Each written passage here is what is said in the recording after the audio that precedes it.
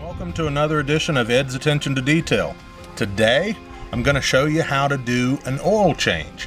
And this is really simple, to be quite honest. This is going to be on my 2007 Chevrolet Silverado. It's a 4.8 liter V8. Pretty straightforward. Not a whole lot involved in it. But if you haven't ever done it before, maybe you'll learn something. If you have done it before and I'm doing something that you might think is wrong, leave me a comment down below. Tell me what you think. Tell me the way you do it, how you would do it different, something like that. Just be respectful, be courteous is all I ask. But yeah, I've been doing oil changes on my vehicles off and on for years. So like I said, it is pretty simple, pretty straightforward.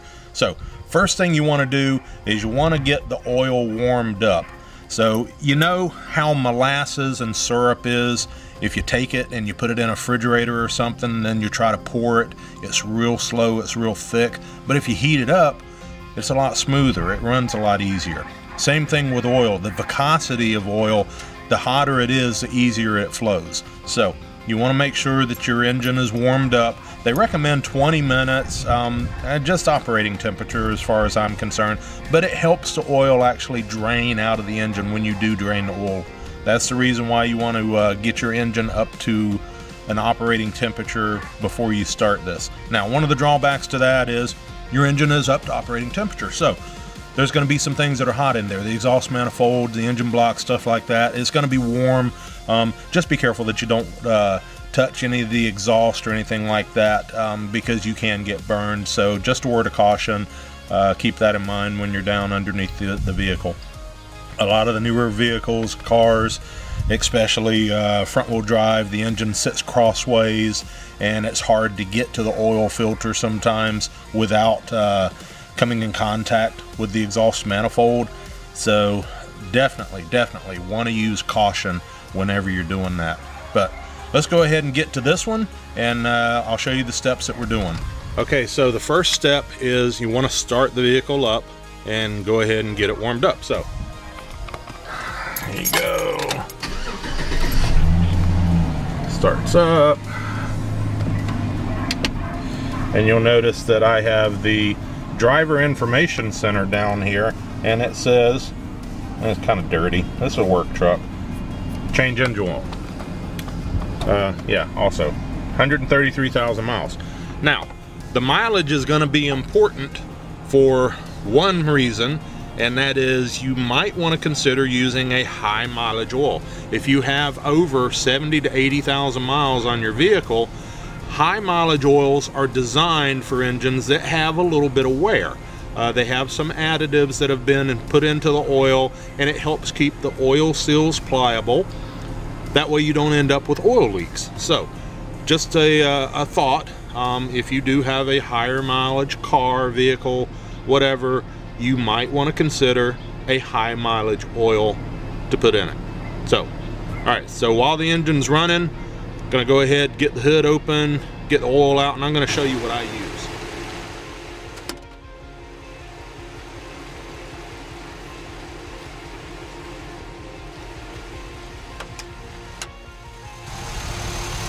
All right, real quick, the things that you're gonna need to know is where you're going to put the oil when you do put the new oil in. And you're going to need to know where your dipstick is so that you can check your engine oil level.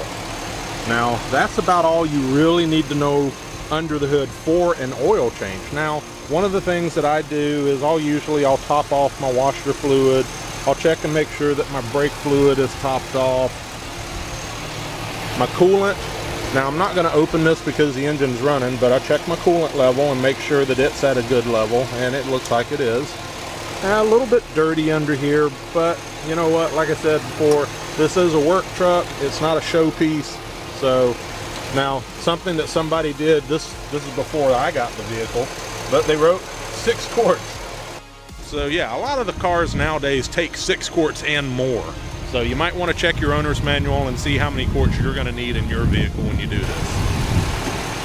What I use is a full synthetic, and if you read the label, you'll this is an advanced synthetic motor oil. I use a 5W30, which is recommended by the vehicle manufacturer, but also I use a high mileage oil. Like I talked about before, this has additives in it that will help a high mileage engine, help prevent oil leaks, just kind of help it all the way around. So 5 quarts and an extra makes 6. So I have my 6 quarts. You want to use a good quality oil filter. Now, there's a lot of debate out there about what oil filters are better than others, and I'm not going to get into that. I've gone with the AC Delco filter. Now, the one thing you want to look at on this is you want to make sure that this rubber seal right here, let's get close so you can see that. Make sure that this rubber seal is in good condition. Look at the threads inside there. Make sure that they look like they're clean and not marred up. And before I put this on the truck, I'm actually going to take some new oil and I'm going to rub a little bit around this oil filter rim, around this seal, so that when I screw it on, the seal will actually twist and create a seal instead of possibly ripping.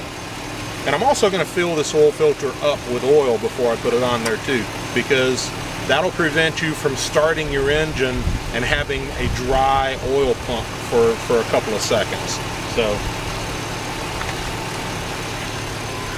now, another thing you're going to want to have, a set of gloves, help keep you clean. Definitely going to need a rag. I've got my oil pan drain, or my drain pan, so I'm going to have that underneath there. And you'll also notice that I have ramps. Now, this truck is actually tall enough that I could get underneath it and do this without having to put it up on the ramps, but I wanted to put it on the ramps to show you guys how to do this. Now, when you do put a vehicle up on the ramps, you want to have somebody help you do this. Now, I've done it a bunch of times, and this probably isn't the right way to do it. Because I've done it a bunch of times, I'm pretty confident I can do it by myself. You can drive over the ramps and fall off the other side, so you got to be careful. Usually that second person will help you guide the vehicle up onto the ramps and tell you when to stop. So I'm going to do it without the second person. I know I shouldn't. I know I'm preaching to you, telling you you need the second person. I'm going to turn around and do just the opposite. But anyway, if I do drive over the ramps, you guys get to see something funny.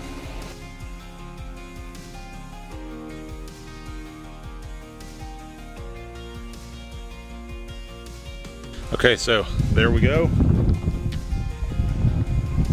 It's up on the ramps, and looks like that ramp moved just a little bit while this one kind of stayed in place. But we're close enough. I took my foot off the brake, and it's not rolling. I did set the emergency brake, and I'm going to get a set of chocks and put under the rear wheels also, because the last thing you want is for this thing to try to take off and start rolling while you're underneath it. I have my chocks installed.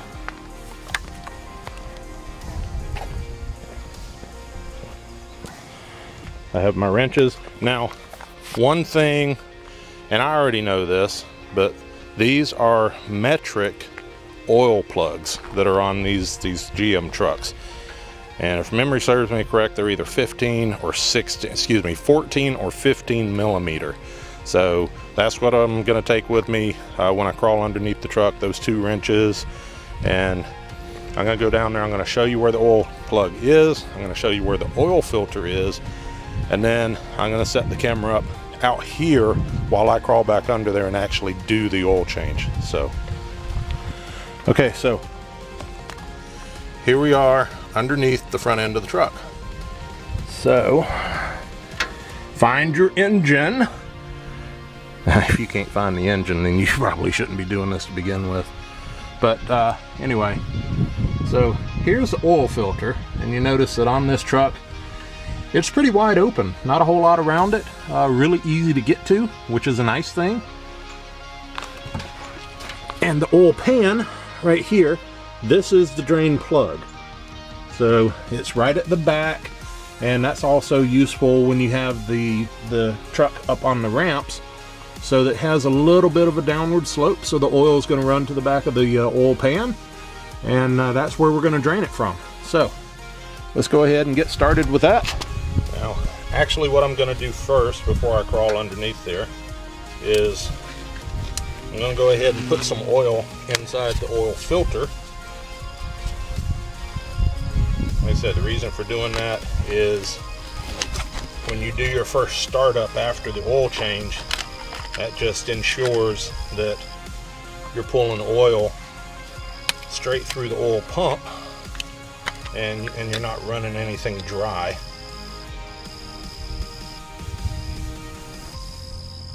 So you just pour it right down the middle, the big opening in the middle where the threads are. Just pour the oil in there, and you try not to overfill the filter. Now on this particular vehicle it's really simple because the oil filter's straight up.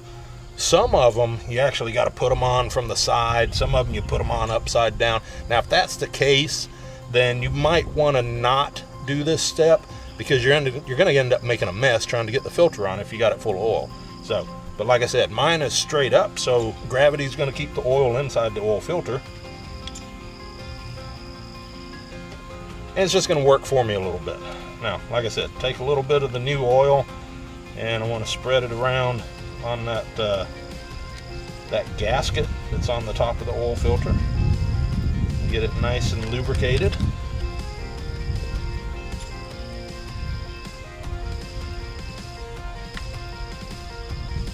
Looks like the oil filter is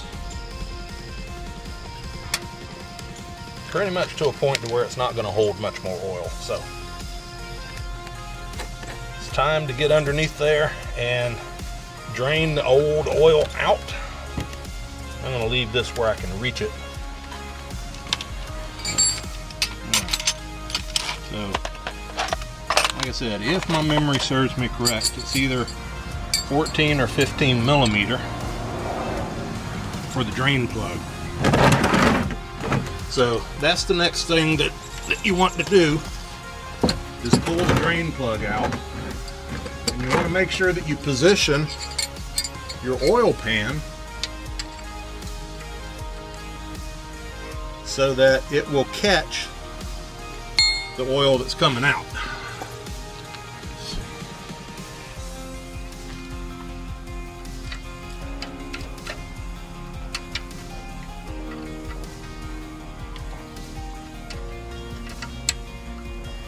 Alright, well,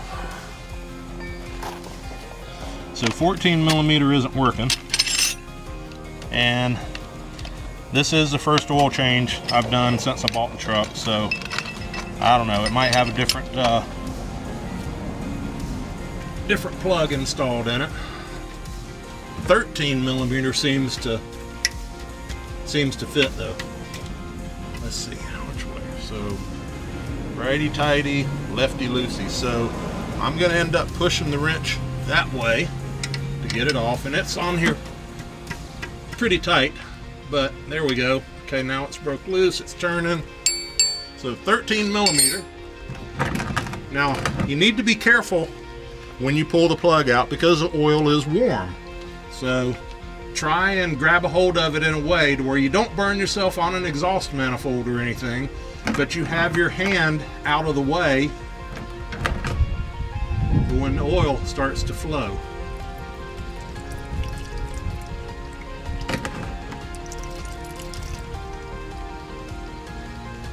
And you want to make sure that you have your oil pan positioned correctly so that it'll catch the oil that's draining out also. Oh, might have got a little bit of splatter on me. So maybe a set of safety glasses would be good. Well, you want to check your oil plug. They usually have a magnet on the end of them like this one, and just look and see if it has any debris stuck to it, which this one looks pretty good. It's in good shape. You want to check it's got a gasket on it.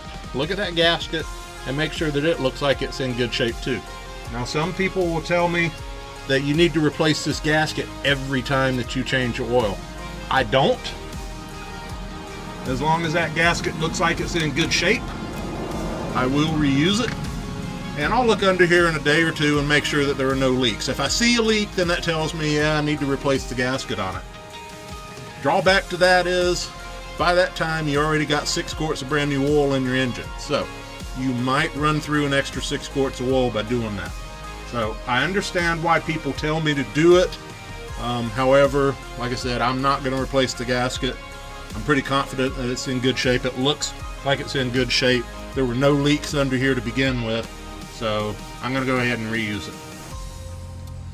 So, while we're waiting on the oil to drain out the rest of the way, I'm going to see if I can get this oil filter to break loose.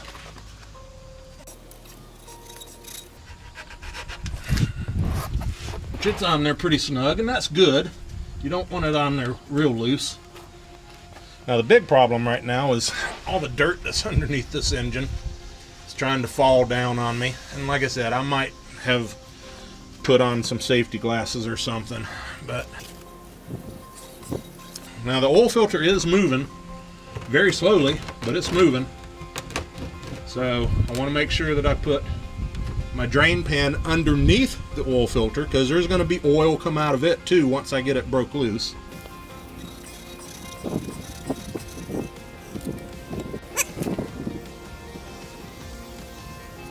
So the oil pan is broke loose. I'm not sure if you could see where the oil started coming out of it, but yeah, it's you can see that. I'm sure you can hear it. Of course, you can see it on my glove here. So I'm going to go ahead and finish taking the oil filter off. Now it's going to unscrew several turns after you get it broke free before it actually comes off. There, now we got it off.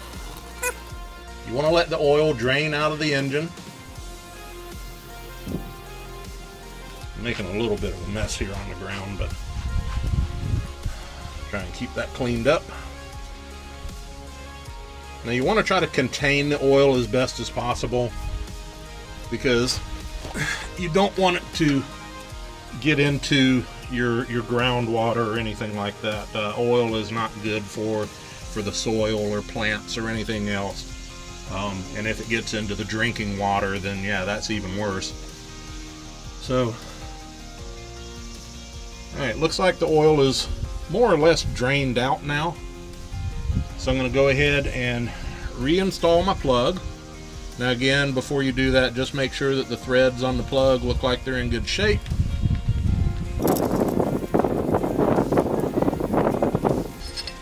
And 13mm wrench. Okay, now that's tight. So I usually go about a quarter turn or so past tight. Now I know that these oil plugs have a specific torque value, and you can look them up if you're concerned about that. I've never had a problem with tight plus a quarter turn, and that's usually what I do with an oil filter also.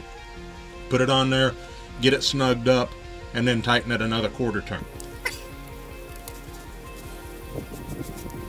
Okay, now remember the gasket that's on the new oil filter? You want to make sure that the gasket on the old oil filter stayed on the old oil filter. You want to look and make sure that it's not on the vehicle. And I can see the metal flange. That's what I just cleaned off. I can see the metal flange. The old filter gasket is not there.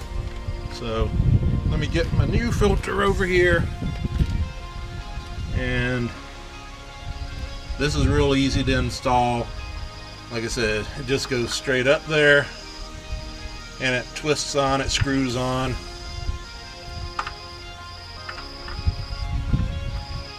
And it should screw on really easy. I mean, no effort at all, it should screw on there. Okay, now, I've got it on there, I've got it snug, so I'm going to turn it another quarter turn. And there you go. New filter, oil plugs in. Now I can bring everything out from underneath here. I'm going to save this box, and I'll show you what I'm going to do with that in a little bit. Okay, so now that we've got the oil drained, we want to come in here. All right, so the oil filler, just wipe it down, get any dirt or anything off of it, because you don't want to open that up and let dirt fall into the engine. But we'll go ahead and we'll take that off. Let's set it over here out of the way. Now you'll also notice that it has a gasket on it as well. Just take a quick look at it, make sure that's in good shape. And then we're going to take the dipstick out, we're going to wipe it down, and we're going to use that and gauge when we get a full oil pan, oil reservoir, when we get all the 6 quarts of oil in there, and it should show full on the dipstick when we get done. So I'm going to go ahead and I'm going to get the oil in the engine, and hopefully you guys can see what's going on there with that. So like I said, I'll wipe the old oil off the dipstick. Just lay it up here out of the way, and I'm going to get my oil and pour it in. Now it does help to have a funnel when you're doing this, especially when like that 5 quart jug that I've got. That's going to be quite the challenge to get this oil spout. But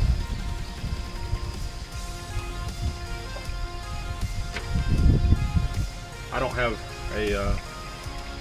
a funnel right now with me, so I probably need to look around and see if I can find one so that I don't end up pouring oil all over everything.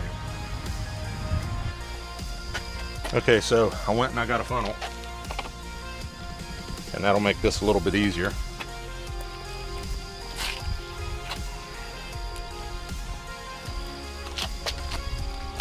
Now, these 5 quart containers of oil, they're nice because you're not grabbing a whole bunch of smaller bottles, but they do get to be a little bit cumbersome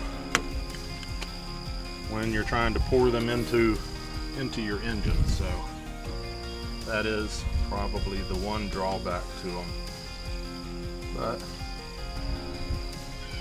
not sure if you can see that or not, but you can tell quite the difference in the old oil, which was pretty black, and this is a nice amber color. Yeah, having this funnel definitely made the world of difference in getting this oil poured in there.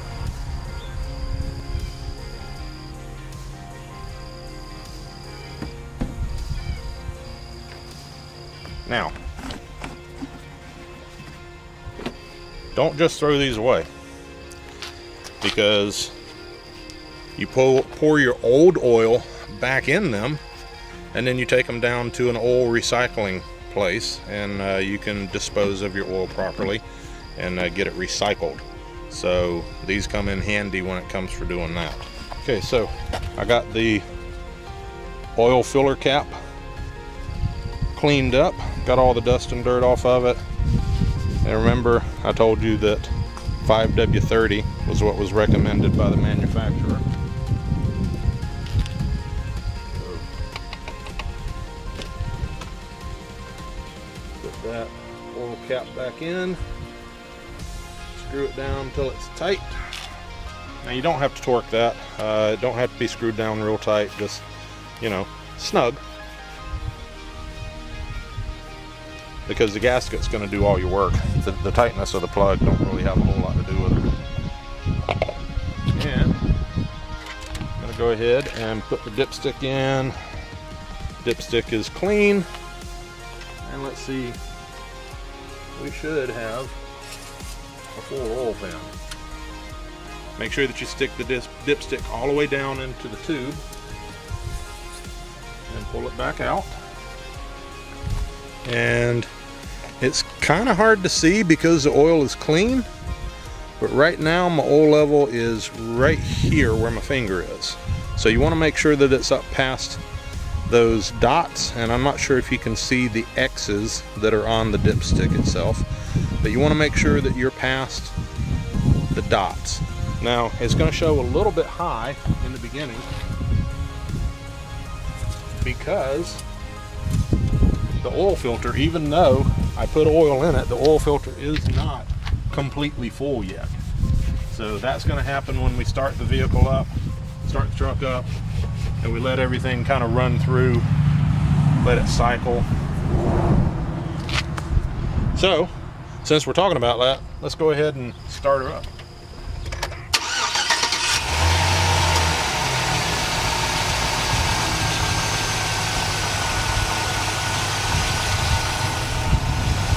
All right, so you want to listen and make sure that the engine's not making any weird noises, which it sounds pretty smooth. And the other thing you want to do, you want to look underneath and just take a look underneath and make sure that the oil filter's not leaking, drain plug's not leaking, everything sounds good.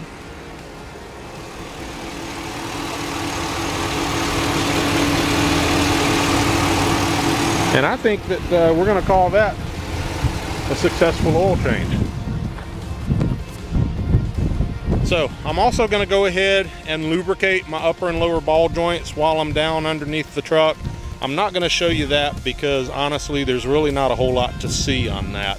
It's just using a grease gun and lubricating some grease fittings. Now it is important, if your vehicle has grease fittings, that most people will usually do the lubrication cycle at the same time that you change your oil, and that way your ball joints, your tie rod ends, anything that requires grease is going to last a good long time. Okay guys, one thing that I almost forgot. You remember in the beginning where it said change engine oil on the driver information center? Well, we need to clear that message. Now each vehicle has a different way of doing it. On this truck, you turn the ignition switch on, and then you hit and mash the gas pedal down to the floor 3 times, quick. 1, 2, 3. And it says oil life reset. So, the computer on the truck actually kind of monitors the oil life, and based on your driving style, speed, stuff like that, it will calculate when your next oil change is due. Now, some people rely on that. I do. I think it's a great feature. Some people are religious about every 3,000 miles we're going to change our oil. That's fine if that's how you think about it. The more often you change it, the better it should prolong the life of your internal engine parts. But like I said, I just rely on the computer on the truck to tell me when I need to do that. Now, another final thought before I leave you. A lot of people will change the air filter at this time also. So you can take a look at it, see if it needs it, completely up to your judgment. Now I do have a video that I put out about changing the air filter on my 2014 Chevrolet Impala, and I'll leave a link to that up here so that you can go back and see that. I put a K&N air filter in the Impala. Now that is a wash reuse kind of air filter. It's not a throwaway air filter. Bunch of them out there, different kinds, so you can do your research, figure out which one's best for you. I'm definitely not going to advocate one over the other, and I'm certainly not telling you run out and buy K&N or anybody else. So anyway, that's all I got for you. I appreciate you watching. Thanks again, guys, and remember, pay attention to the details. We'll see you again soon. Bye. Please subscribe to my channel if you haven't already, and go ahead and hit the notification button so you know when I'm doing a new video. Like this video, and leave me a comment down below. Let me know what you think. Also, feel free to share this with any of your social media sites.